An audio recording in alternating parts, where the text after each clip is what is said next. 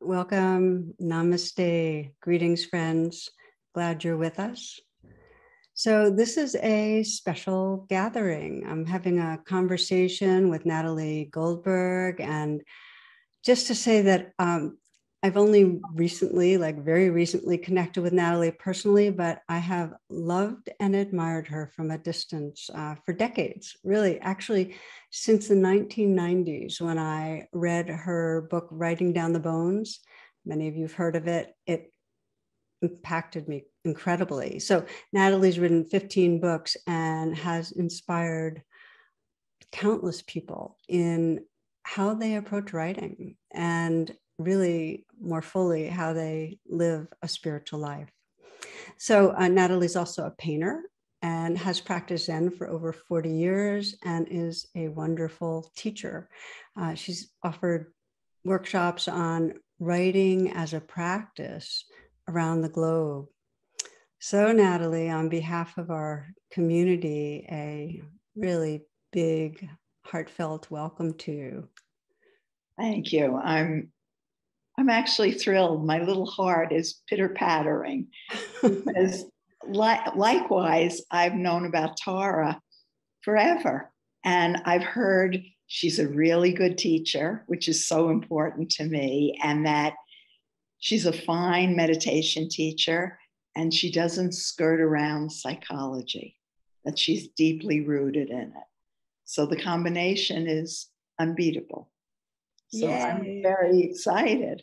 Well, it's fun that we finally get to like intersect and weave these lives.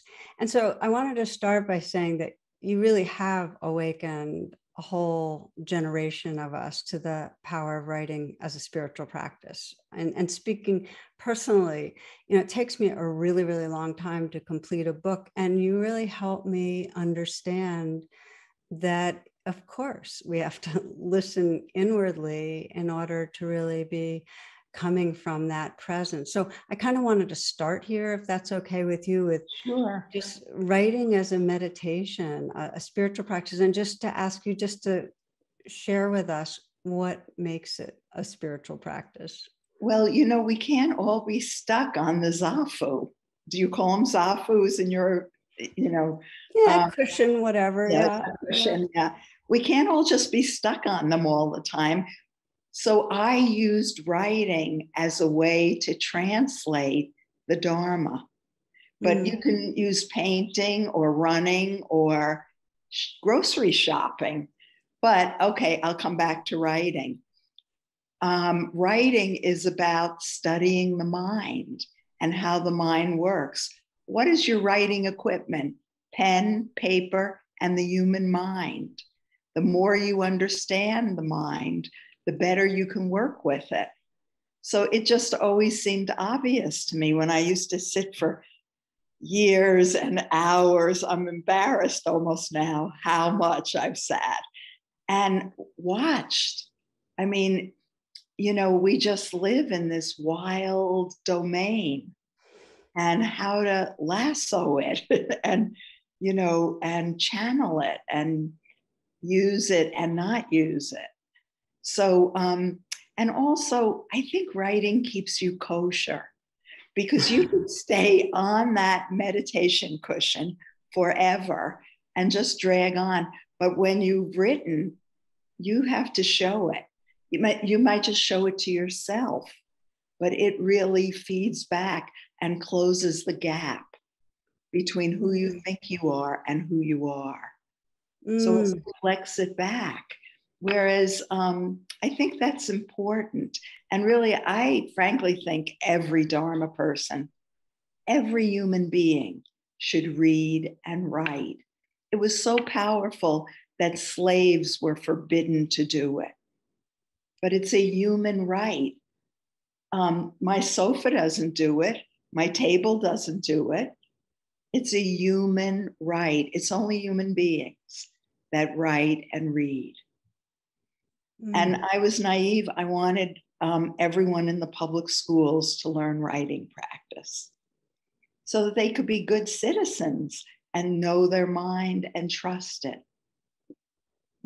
So your teachings continue to be really relevant on this. Like, I run into people all the time, and I recommend to people all the time for just what you're saying, that there are so many ways of waking up, and that writing is such a natural way of kind of getting a mirroring of where we are, and then to keep refining that mirroring and come more and more intimate with what's right here. And I wonder if you might just share a few of the basic tips. Like, you do these workshops, people come away so alive with it. What are some basic tips for people that just want to say, okay, I'm going to see what it means to have writing as a practice? Get a cheap notebook, nothing fancy, because if you're fancy, you get scared. I just get spiral notebooks in the pharmacy and CVS usually, because they stopped smoking at a great expense. They stopped selling smoking, anything having to do with smoking. So get a cheap spiral notebook and a fast moving pen. But Natalie, what about my computer? Leave it alone. What if you're backpacking? You want always to be available. Keep it fundamental. Get a fast writing pen, because your mind is always going to be faster than your hand. And then just go. And just like meditation, you sit for 20 minutes or half hour. Well, at the beginning, you might write for 10 minutes. Go. And I really like no topic, and just go with your mind. But people get nervous. So I'll give you a topic. I'm thinking of. And every time you get stuck, come back to I'm thinking of. And keep your hand going for 10 minutes. It could be just junk. But that junk is your mind. It's all your discursive thinking, yada, yada, yada. Many people don't know they even have that until you start writing. But if you keep writing, the mind will settle. Like shaking up vinegar and oil, the vinegar drops and the oil becomes clear. But you accept your mind wherever it is. And then do another one. I'm not thinking of. And that gets to the underbelly. That's very simple. But with just that, if you keep practicing, I'm looking at, I'm not looking at, I remember, I forgot. So just a question about writing and versus computer, because that really struck me. Yes, if I go backpacking, I'm not going to have a computer, but also, is there something just about the movement of the hand and connecting more physically with your pen and your paper that kind of helps you be more embodied in some way? Yes, I think so, because writing, if you were lucky in school and they taught you penmanship, the pen and the hand, it's all connected. And actually, when you were young, learning penmanship, it builds your character. That's why they should not do it in the schools. It's very important. But some people are just, Natalie, I have to do computers, especially younger people. Okay, watch. It's a different physical activity. Yeah. Not good or bad, but a slightly different bent of mind comes out. That's okay. But especially if you work and have a job that you use a computer, do handwriting for writing practice, because it signals your mind that you're going to a different place. That's so valuable what you're saying, because I notice the different mood I'm in. I get a little regressed when I'm handwriting because it comes from an old era of my life. I just don't do it very much, but that's exactly right. I want to disrupt my habitual state. And so sitting in front of a computer and moving my fingers on the keyboard puts me into a certain more left brain state, and writing shifts it. But, some people, I accept it all because, I've had to deal with everything. But there's something else fundamental. You think you're going to have electricity forever. The way things are going, we might not. That's right. Your computer might fall apart. But paper and pen, I hope, will still be around. May it be Stay so. very fundamental. Don't get fancy. Sitting, you can do no matter what. So the next step, you can write and read. Okay, so I'm thinking fundamental and simple. I want to share, and I'm going to bring this to the screen, this beautiful book. And this is, I want to invite everybody to get it as a gift to yourself, because it's 3 simple lines, haiku. And can you what drew you to haiku? Like, how did that happen? Well, it was in 1976. I studied with Allen Ginsberg at Naropa Institute at the Jack Kerouac School of Disembodied Poetics. And he, in just one afternoon, talked about haiku. And maybe I'll just read what he said, because I think I never forgot it. And actually, the very beginning of this book, follow your inner moonlight, don't hide the madness, Allen Ginsberg. Now, some of you, I hope everyone knows Allen Ginsberg, but I don't presume. He was a great writer. He wrote Howl, and he was part of the Beat Generation. But here is it. I just want to read it because it's terse, so terse I can't find it. Here it is. Allen Ginsberg, the poet, first introduced me to haiku.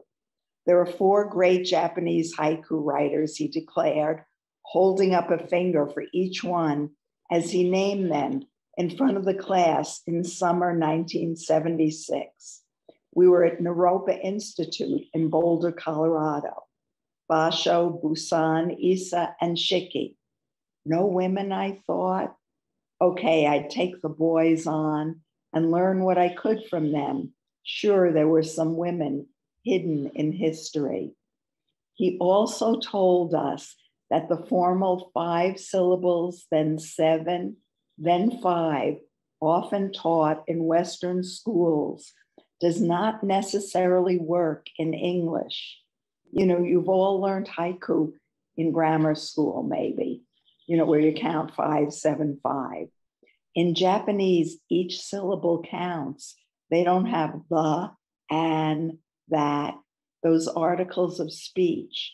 So he encouraged us not to worry about the count if we write or translate haiku. Only make sure the 3 lines make the mind leap. The only real measure of a haiku, Allen told us that one hot July afternoon, is upon hearing one, your mind experiences a small sensation of space. He paused. I leaned in, breathless, which is nothing less than God. And I never forgot it. And it took me, I guess, 40 years later to write this book about haiku. And one of my old-time students said to me, why didn't you tell us this earlier? I said, things come at the right time. So I went to Japan. I went to the graves, to Basho's grave, to Busan's grave, Shiki's grave, not Isa's yet.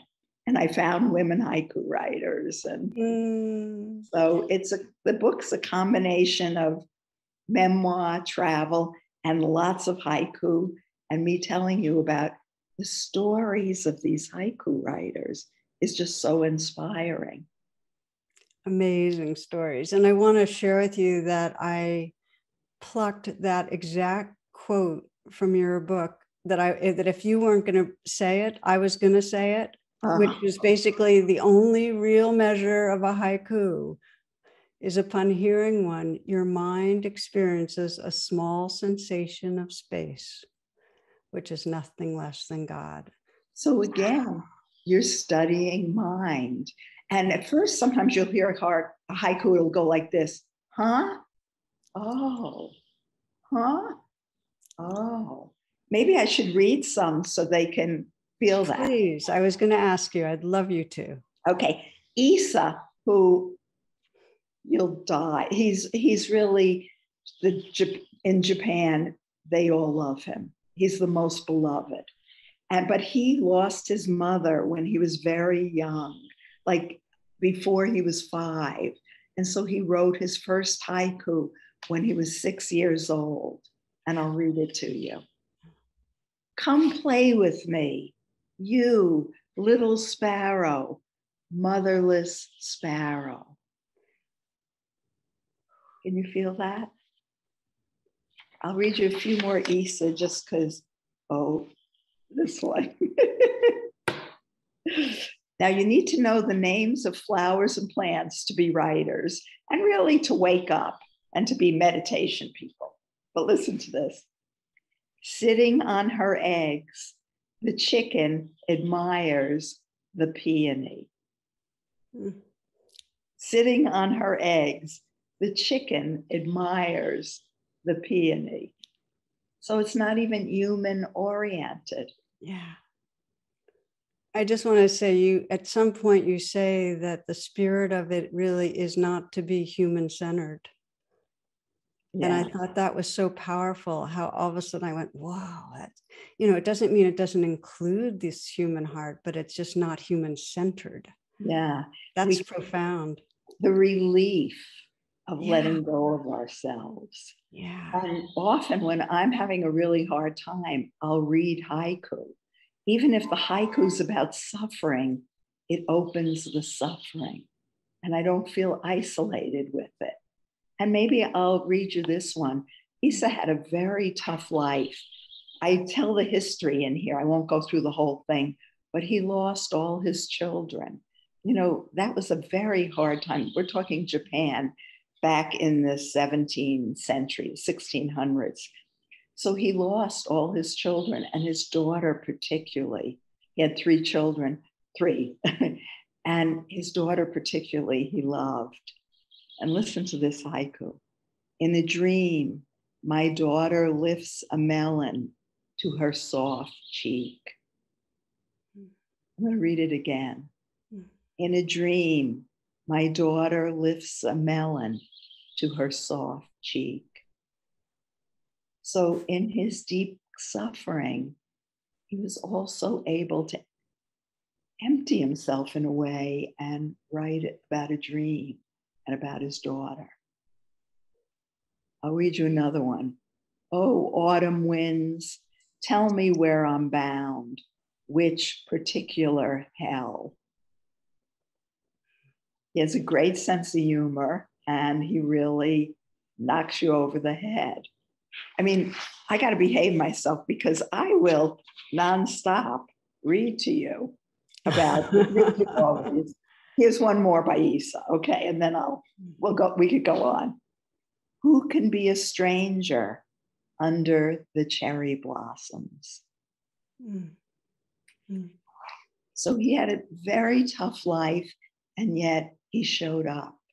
He became a haiku writer and kept writing. And I do want to say that all of these people did spend some time in a monastery, but they don't identify as Zen. Their practice and their path is the way of haiku.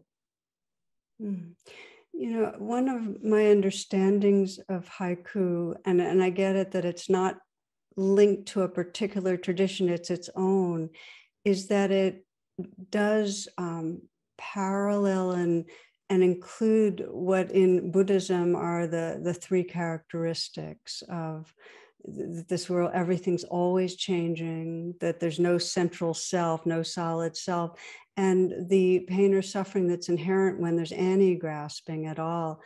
And I love what you said, Natalie, about how even the suffering in a haiku helps us transcend suffering, because in the moments of actually becoming aware of it and naming it and being intimate with it, there's an opening to a larger presence and a shared presence.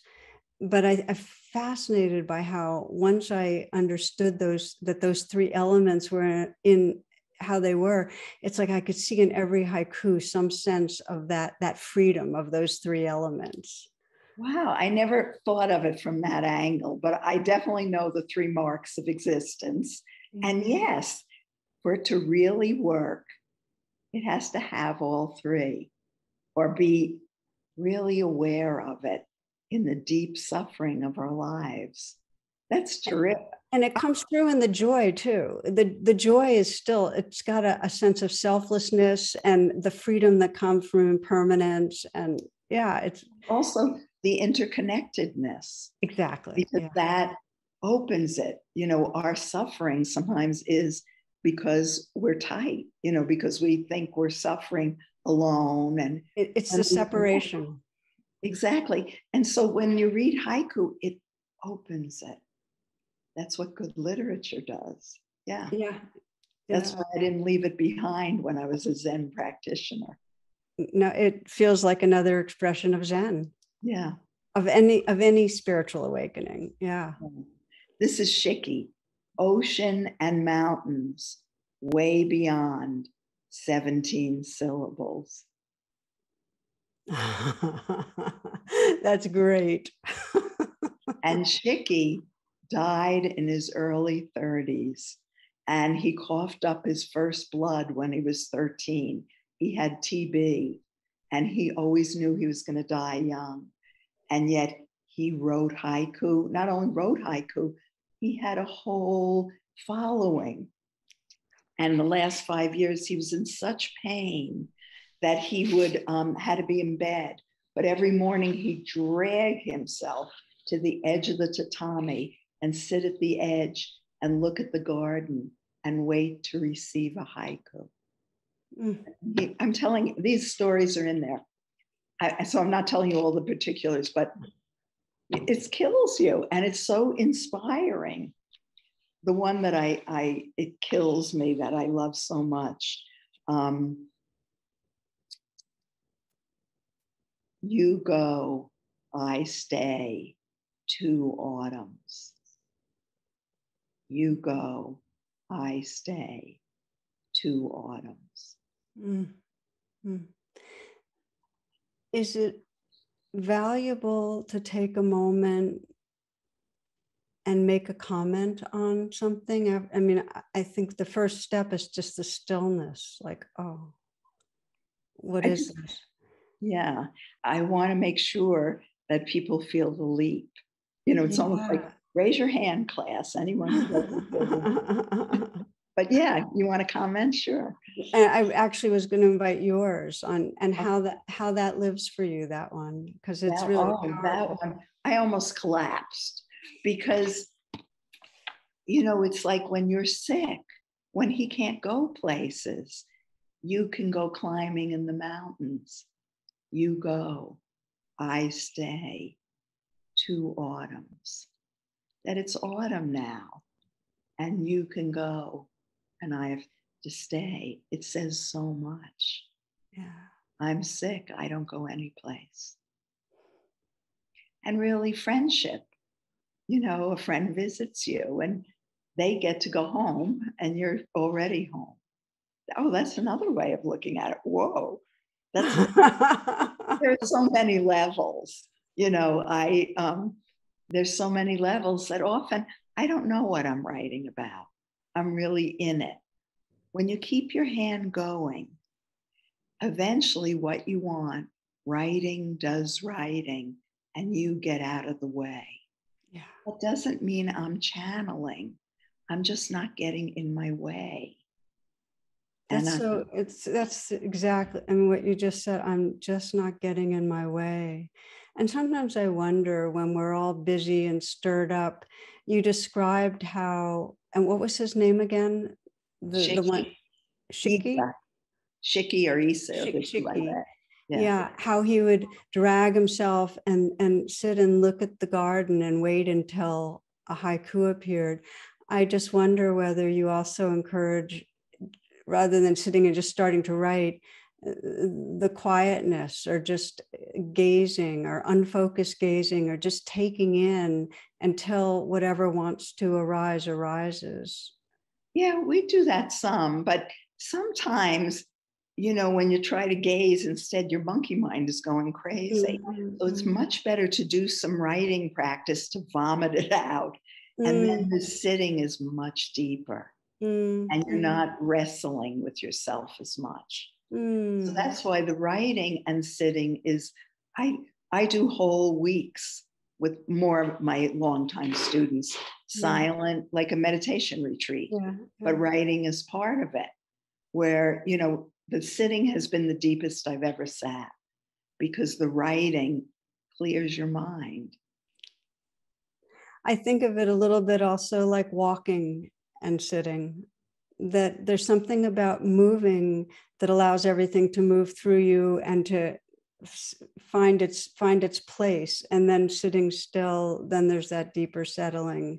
So in some way, you're just allowing things to move through you. Yeah, I think I'm coming out of kick-ass Japanese direct Zen. I studied with a Japanese Zen master for 12 years. I was 6 blocks away. So it was just sitting with the mind till you went out of your mind. So, I think, the West became creative with it. Which feels important. I mean, I'm just listening to all this research that's been done on the brain, that we think of it as this computer, but it's really this, organismic material that we humans are meant to move, and that we sit too much, and that it's actually when we move that we can then access more creativity and be more available. So it feels like that's very similar to me to writing, to just engage in the activity, to start moving it through. Writing is what I say is an athletic activity. Beautiful. It's really athletic. You're really moving. But also sometimes I'm walking when I'm stuck. I do a lot of slow walking. Yeah. It's powerful. And actually, these haiku writers, every one of them, Basho is the one that's really known for it. And I hope you've all read Journey to the Deep North. He put a backpack on and sometimes went with a companion and would walk for 6 months and with a notebook, and he'd write in his journal writing, then haiku, journal writing, haiku. It's called Haiban.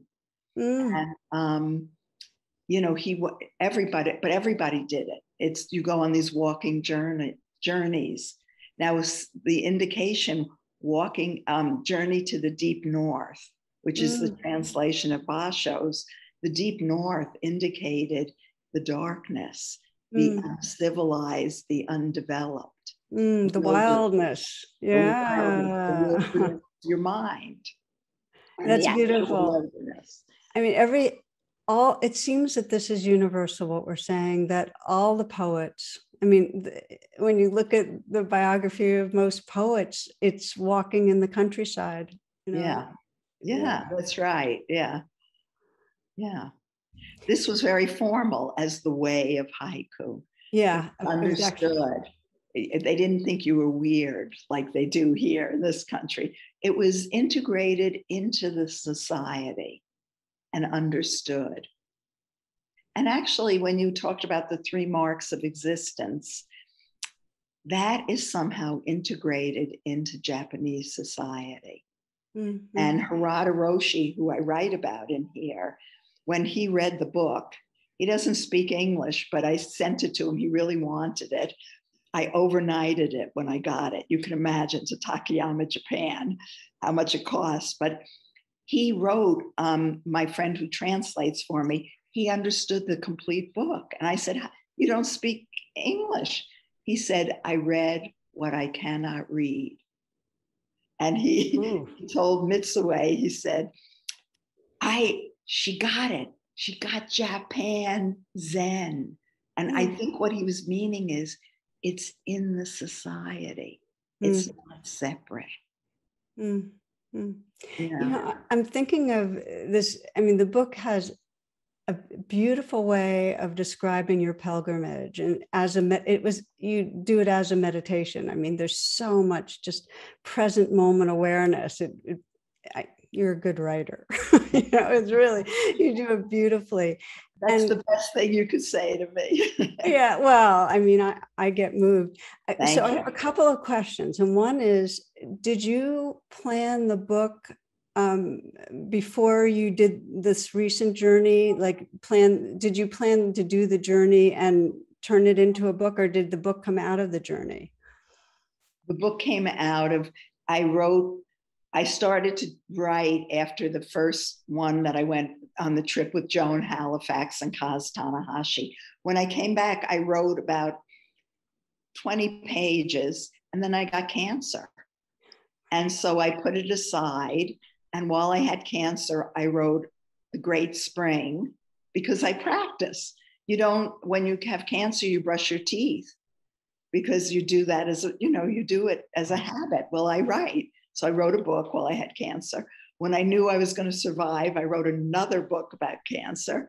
And then when I was done, I went back to what I began before I had cancer. So I could almost say, see, I got to write it. But it was very hard. I don't know that I'm writing a book. And so I hoped that the writing was shitty so I wouldn't have to write the book. But I read that 20 pages and I thought, oh, it's really good. I got to do it. And I did a lot of research. I read about 50 books. I went to Japan a few times. I had to find their graves because I visit graves of writers and painters that I love. So sort of an homage to them. And I didn't know what I was doing till about a month before the book was done. Wow. I had all this writing and I didn't know where it was going. And then I wove it together like a braid. So I have to hang out in don't know mind for a long time when I write a book, and it's painful. It's hard. It's the hardest, and it shows because it has so much life to it. I mean, it feels so alive and uncontrived. And this is my other question, because I was following you in the book, going to these different grave sites, and it was such a rich part of your communing with the great masters, And so here's the thing. I was really struck by a piece you put in there. It was, you had just visited the grave of Busan, and you were back and you were just reading some of what he had done back in the hotel. And the message that came through that you shared with us was that the gateway to haiku is what we have inside us, and we need to commune with the haiku masters, that it's a lineage. And that, I just hadn't registered that. I'd always been okay, just listen deeply inward. But that was really powerful. So I hope you would share with us what that is for you, going to these sites and your haiku poet friends long dead, and do you have a haiku master? If you could just share a little bit about that. Yeah, lineage is very important to me, that it doesn't just come from any place. And actually, I'm really pushing it more and more when I teach writing practice too, that it comes from 2,000 years of watching the mind. It's not some little creative thing. And I think our country particularly is rootless, and we need to go back to our roots, even if they're painful. We need to know the truth of how this country was created. So I have that in writing, and also with the masters, why I went back. I wanted to begin, who were these people? And I think I wanted to find a lineage of writing that was way back, really old.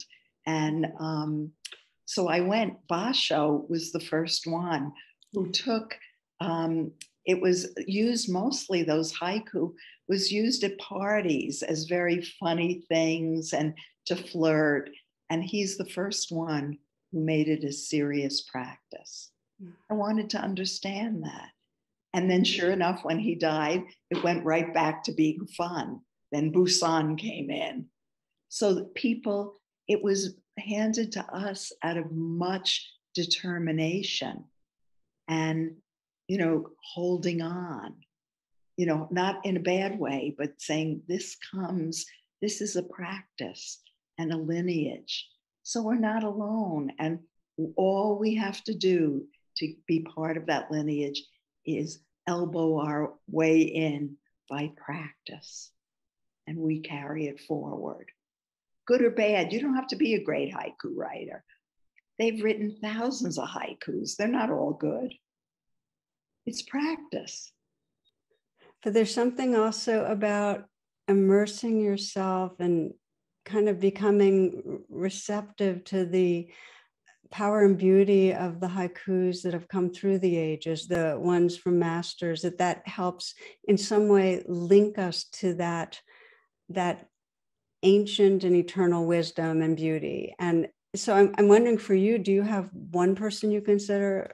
I know in the past they considered, this is my haiku master, and they pick one. Do you have one, or do you have? Well, for a long time it was Basho. And then one day, I write about it in here, I was in hot springs, my hair dripping, and up in northern New Mexico, and I read this haiku, and I'll say it. Ah, grief and sadness. The fishing line trembles in the autumn breeze. I'll read it. I'll say it again. Ah, grief and sadness. The fishing line trembles in the autumn breeze. Mm-hmm. And I was blown out by it. It went all the way down. And I thought, oh, Basho, it was Busan at that moment. I promised myself I would go, when I went to Japan, I would find his grave and thank him. And it took 19 years, but I got there and I found his grave and felt very foolish. Here he was, he didn't even speak my language. And he was right above Basho's hut. Basho was his great teacher. So Busan, I took on for a long time. Then you don't have to stay with the same one, but study each one and go deeply.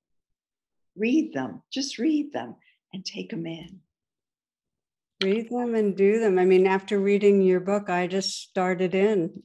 It's been a true haiku party, in the best of sense. I find that it doesn't matter how bad they are. It's like if I was in a busy metropolis, just caught up in people scurrying around, so on. And it's like all of a sudden looking up at the sky and remembering it's a bigger world, Yes. Even when they don't work. Oh, yeah. And I curated about 100 in here so that you have a really good foundation and you can read them and even take off from them, cheat and take off from them. That's how I learned. When you ride a bike, they usually those training wheels, and then you keep pedaling and then the wheels lift off and suddenly you're riding. I love the way you're saying that, because that was a bit of the flavor I got from Busan, talking about how, immerse yourself and commune with the masters and then they'll disappear. Yeah. Oh, you really got it. Yeah. Yeah. I love that beautiful one. That really was very beautiful. And I do want to say again, to those of you who, for this book, the choices that you made, Natalie, there are so many. It was like I just kept having to stop. It took me a long time because I just stop and go, oh, that one. So I wanted to ask you to share with us a little about your own unfolding in writing haiku. You described this like so human process you went through in Santa Fe with your haiku group there, and the challenges, the triumphs. And I just wanted you to share a little bit about kind of what you've been through. Yeah, it's interesting. People love that chapter, I guess, because I'm such a klutz. I didn't know where the book was going. So I thought, well, maybe I should write haiku. I was really interested in studying the masters, but I thought maybe the book's about me writing haiku. Okay.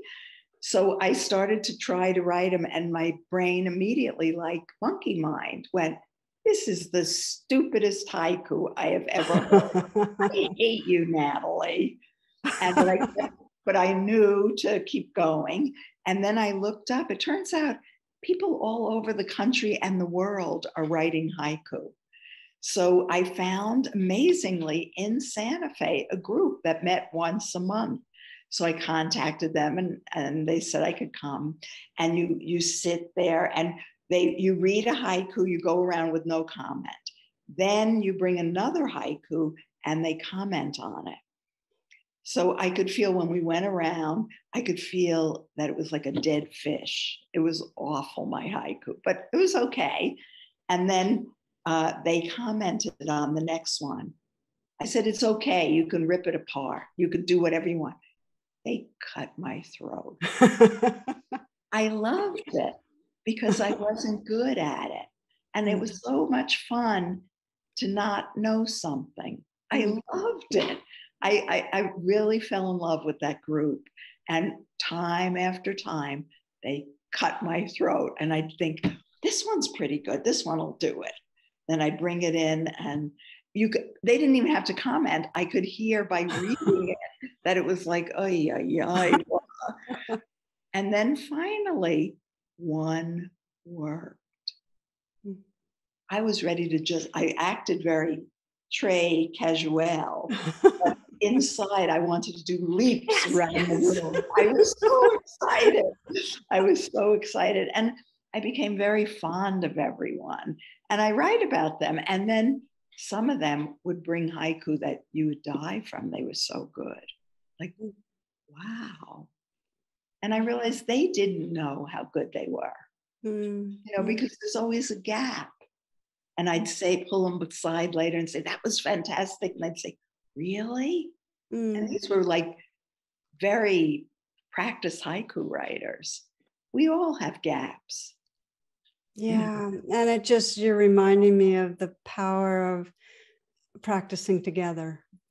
Yes. And I mean it on all levels. I mean, whether it's haiku writing or sharing our joys or sorrows, it's like we enter a bigger world, a more intelligent and true world when we are sharing with others. We're in a kind of cocoon otherwise, Yes. And even though you're alone writing, to be connected to realizing it's in a lineage and you're really writing with many people. Or you're sitting. I sit alone a lot now because of COVID. I usually sit outside because then I'm out with the trees and the ground. I'm just there. Even in the cold, I sit outside. I just wrap up and sit outside. But otherwise it's too lonely and isolating, and thunk, you don't get anything. And it's not the truth of what we are. We do belong to the trees and the earth and each other. And so when we're in our true belonging, there's going to be a flow. I mean, it's kind of like the intelligence of the universe can flow through us. And also, haiku writing is a communal act. The basho hut that I told you about, where Busan was buried above it, his disciples, it was just a dirt pile. They came and rebuilt it, Basho's hut, and they vowed once a year on a weekend to come and drink sake and write haiku all weekend. So people write haiku. It's a very communal act. I love that. I love that. So something you said earlier, I just wanted to loop back to, which was about the syllable. It's 3 simple lines. It doesn't necessarily have to be the 5-7-5. Can you just say a little more about how the structure can serve, but also can get in the way? Because you had one line, which is something about, if I only cared about the syllables, I'd have a block of words with no soul. And I love that. Yeah. And there's also some value to, I find it useful to have some container too. So just to speak to that a little. Yeah. Well, in Japan, they do 5-7-5, but each syllable has tremendous weight. We have the, that doesn't have a lot of weight. So you could practice 5-7-5, which is very good, but you could also know that more than that is 3 short lines But then you think, well, what's 3 short lines? What makes it a haiku? It's that it has that leap when the mind hears it. So, and sometimes when you do it, you don't know there's a leap till later on. So sometimes I'll write 10. I'll say, okay, Nat, go 10 haiku. And maybe 3 months later, I'll look at them after the blood has dried. I can see that one works. Yeah. So I'm telling you that because don't get tied around it. And you can float between the two syllables, because I'll write and not count syllables, but I'll make sure that it's in a range. I don't write 15 syllables in one line. You know, it might be 7, 8, 7. You know, I'm flexible, but not, it does have a certain, you know, form. And the form is, even if you're off by a syllable or two, is it still that there's 575 or 686 or 565? Is it still got that shape to it where the middle line is longer? Yeah, I'd say yes. Yeah. Why don't you try for that? Yeah, try for that. But I could, you know, it's funny because the translations don't have 575. In order to really communicate it, the translator couldn't cling to that in English. Yeah, that's important. That's really important, because we tend to be kind of rigid, and I kind of wanted to get a feeling from you of where the fluidity is and also what a wise container is. So that's softness, just a softness. Yeah. Not flabby, soft. Well, maybe you could just say a little bit about what you've noticed, just the way practice always keeps evolving. What's a kind of cutting edge or place of evolving for you in current days? Well, that is quite a question. I've been burning for 35 years. Poems came out 35 years ago, and I've gone nonstop. I've written 15 books. When I wasn't teaching, I was writing a book. I was continue under all circumstances, don't be tossed away, make positive effort for the good. COVID came and it all collapsed. Wow. And I sat in my backyard. Who am I?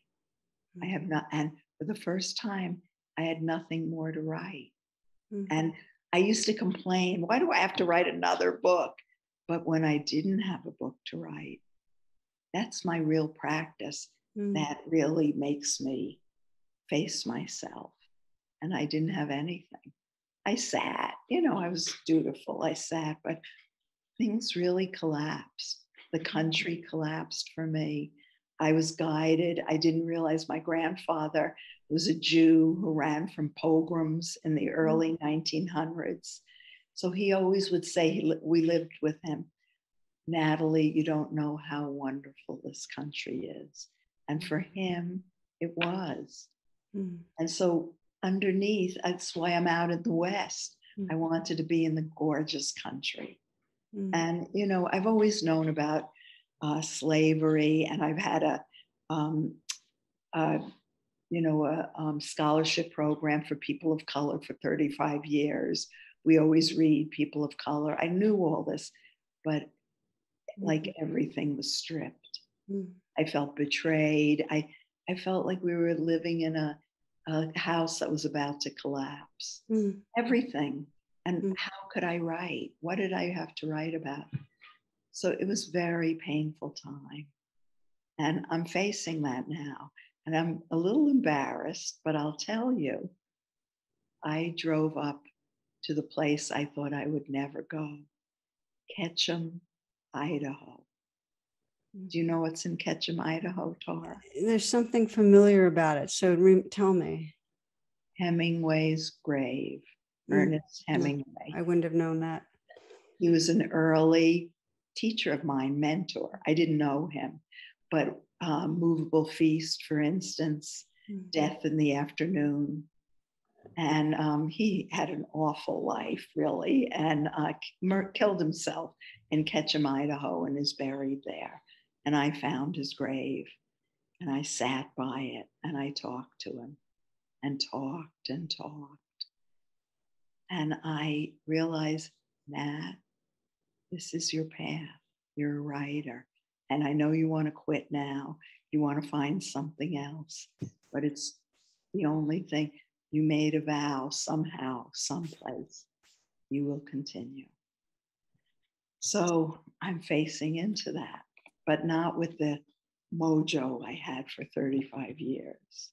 And friends say to me, well, welcome, Natalie. Now you know how other writers feel. But I always have this third foot, the Dharma. So it helps. But everything's been torn from me, it feels like. Everything. My great love of New Mexico. It's a good place. Just everything has been torn from me. So I'm in there. I want to thank you. There's always something really precious when there's a sharing that's not, that was last year, but here's what I've figured out. Even though there's something that's evolved, there's some place in you that knows this, your path is to keep writing, that you're still in that, the rawness of the uncertainty, of the ripped awayness. And so I'm pausing here for a moment, friends, just to let you know that I lost my internet connection right at this moment of responding to Natalie's powerful personal sharing, which is really interesting because everything got cut off and just living with that energy. But I'm continuing now. And so Natalie, as I listened, I felt like you were reporting something that's actually happening to so many of us, which sometimes maybe is the job of a writer, to report out. And I think it's something that maybe we haven't recognized so clearly, which is that on some level, we've all been stopped in our tracks. That we were going along, of course, to some degree on autopilot. And then the magnitude of what's happening to our larger body, the earth, has really pierced through our consciousness. The suffering of the pandemic just completely cracked things open. The ongoing violating and oppression of Black people, it's piercing through. And as you said, it tears apart the foundations of how we've held the world. And it's painful. And it just seems that each in our own way, we all need to be stopped in our tracks to listen and reconsider in a way, how do I want to live my life? What really matters? How else can we respond to this precious, struggling world if we don't stop and listen? And I think that includes what you described, just living in that rawness and uncertainty. Yeah, so in the spirit of the pausing and the stopping, I'd love to have you share whatever final message you have for us, and also some haiku to kind of end on that note. Well, yeah, I think in my, searching, trying to grab something, I think when I went to Hemingway's grave, what I realized was I'm a writer, and that, Nat, get out of the way. You're white. What do you have to say? All of that. But Nat, continue practicing. Don't stop practicing. Keep doing it. And actually, Hemingway wrote memorable, movable feast right before he committed suicide. So he was in tremendous agony. He's not really a model for us, but he continued. And that is important to me. But yes, I think that we're blown out. We're blown out, our foundation, everything. And to admit that is helpful. because you don't feel so crazy that, oh, you too, that it's really happening. And we're not alone in it. Yeah. Yes, yeah. And what's dawning on me, Nat, write about COVID, write about what's happening. You know, I thought I had to skirt it or something, but that's all that's happening now, not just in the US, all over the world. Yeah. The suffering, it's unbearable to hear the news. Just the news is, I don't know if I've been ripped open or it's worse than I've ever heard it. So why don't we, with that, I'll do a few more haiku. Would love it. Which, like I said before, I go to bring me to another world or to this world, you know, in a deeper way. Yeah. So I realized I have to read you this one, which Katagiri Roshi used to recite. And it's by Basho. Remember, I told you that he'd go on these long journeys walking. And he went to Matsushima. And when he got there, he never wrote this down. It's oral and it's passed on generation to generation. Matsushima, ah, Matsushima, ah, ah, Matsushima, ah, Matsushima.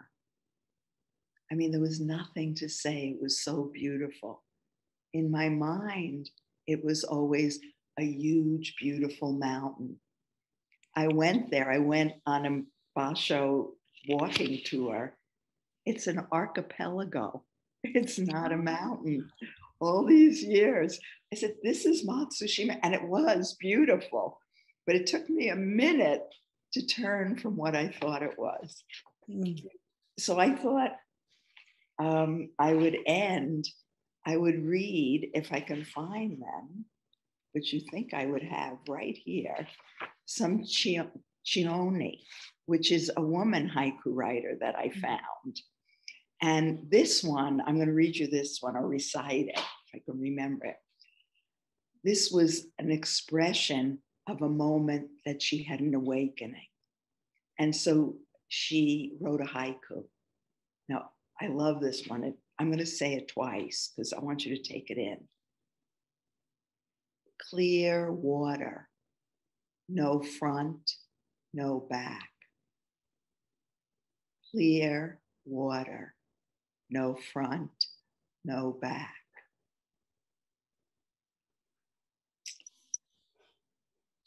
So here's one when she aged. My energy can only defeat a butterfly this spring morning. And just a few little sexy ones so to tell you, we'll leave with a few sexy things. Is not sex life. And, and that you can tell it's different than the men's writing, the 4 men that I read. Not good, not better or worse, just slightly different. Till his hat fades into a butterfly, I yearned for him.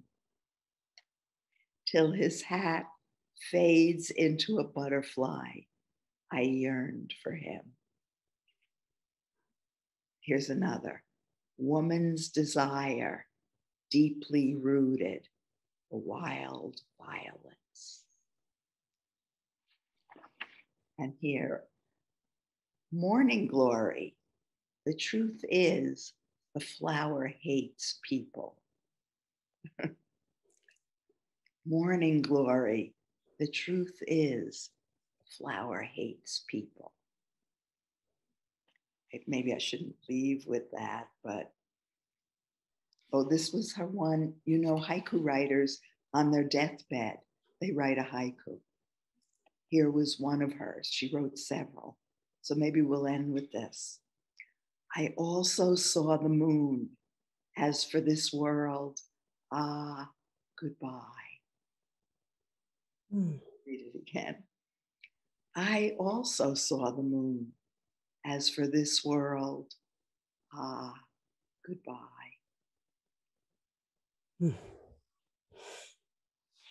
whole worlds in 3 lines. Yeah. I'm listening and feeling like how these move us in ways that, at least for me, my mind can't get it. It's almost this energetic. You feel the space.